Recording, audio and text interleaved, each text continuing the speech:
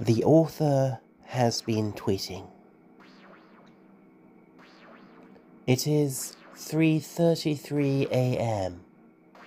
The author has been drinking since last Mother's Day.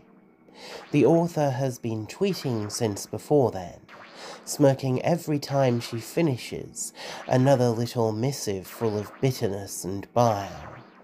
Aside from these, the author hasn't written in a while. The author has stopped taking meetings that she must attend in person.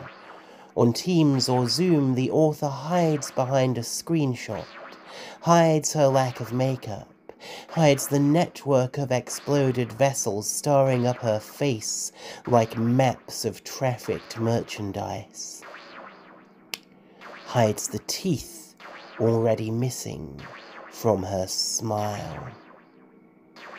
The author has the news on in the background, set to silent. When she sees the news from Ayiti, she screams and turns away, throws a bottle if a bottle is close to her hand and empty. It would be their crowning glory.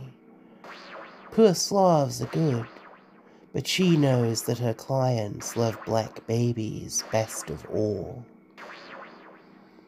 The author has been travelling by yacht to get round airports more than customs, and she keeps a well-stocked stateroom, and the Wi-Fi signal rarely drops on board.